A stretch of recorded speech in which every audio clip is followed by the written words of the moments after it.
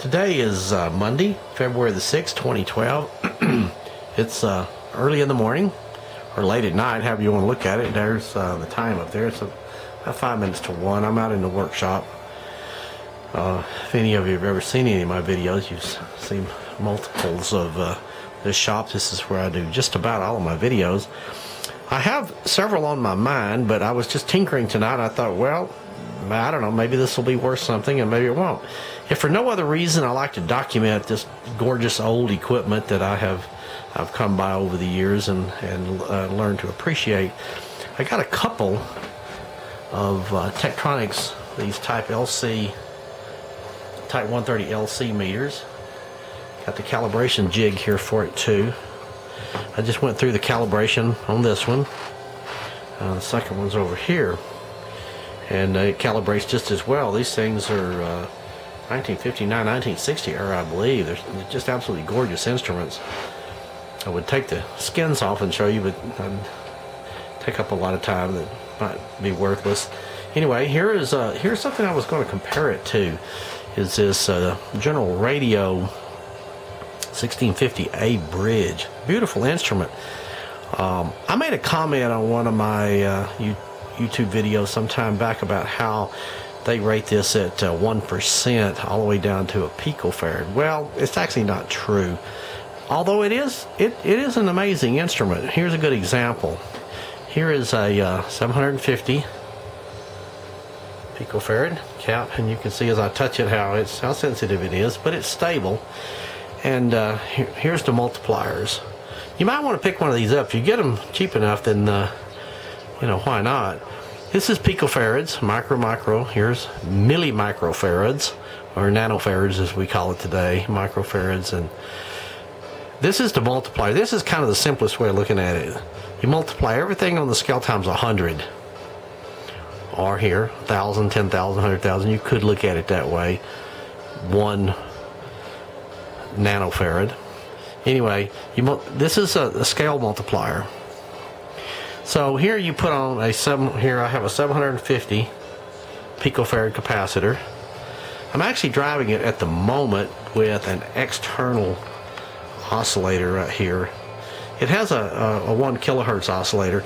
This actually, one of the questions this might answer is I've been asked, and I have seen on the internet where questions come up about capacitance and frequency. Well, capacitance and frequency are dependent in capacitive reactance, but the capacitor itself, the value of the capacitance, the value of the capacitor is not frequency dependent. Just like the value of inductance is not frequency dependent. Now, there are times where people will, especially in the older books, where people say we measured the inductance to be a certain amount of inductance in microhenries at a certain frequency. And the reason that they stated that is because it's like a milliohm meter or a microohm meter. It's very difficult to measure things very, very, very, very small or very, very, very, very large with, you know, the instruments that we can afford and have on our desktop. So if you want to measure a very small capacitor, say 10 picofarads, you need to measure it at a few kilohertz, maybe even a few hundred kilohertz. Actually, this one does quite a good job at even 10 and 20 kilohertz. But if you try to measure it down at 100 hertz, then what you're ending up doing is it's kind of like taking this meter right here and trying to measure a milliohm. You just simply can't do it because it's just not in the scale. Anyway, we'll actually measure it at different frequencies, and I'll show you exactly what I'm talking about. Okay, for example, here I have it set to external. Here's the external input. If we follow this thing up, it comes up to this oscillator right here. Actually, this one right here that's running at 10 kilohertz, 9.9 to 10 kilohertz. Here's our capacitor, and what we do is we crank up the sensitivity until we get a good display. Get this thing back far enough so you can see the whole thing, and then we turn, because I've already got it set here so we don't have a lot of fumbling, But watch the meter, see? And then as it dips, right there, it's very, very sharp dip. We can read it off. And it reads off about 725 or so. If I pull it off here, not to keep the video from going too long here, if I put it over here, this one actually measures it quite accurately. I know another gentleman tried one of these. I'm not selling this instrument. I have no stock in it whatsoever, but this one measures it quite well. But anyway, back to the frequency thing. Let's change our frequency to, instead of 10 kilohertz, let's change it to 20. There's our 20 kilohertz. That's what we're feeding this instrument with right now, and we see that it still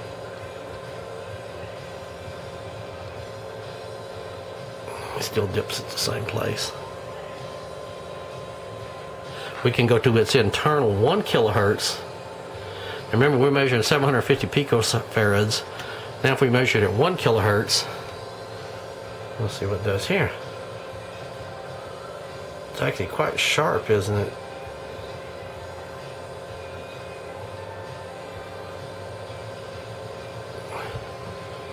There it is. Same thing. So capacitance is not frequency dependent. Capacitive reactance certainly is. And inductance is not frequency dependent. Inductive reactance is. But the frequency that we measure it at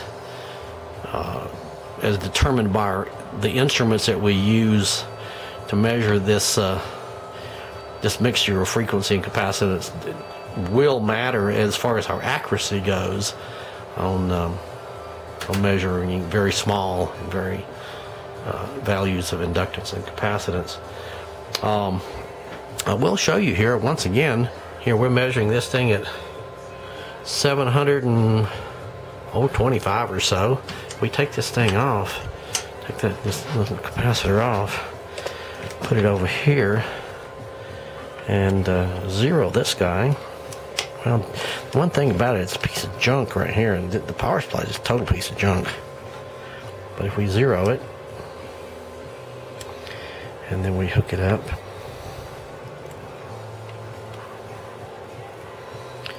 measures it at 700, so you can get the glare off of it there, 721.9. Now, I don't know if that's really that accurate, but it's 720.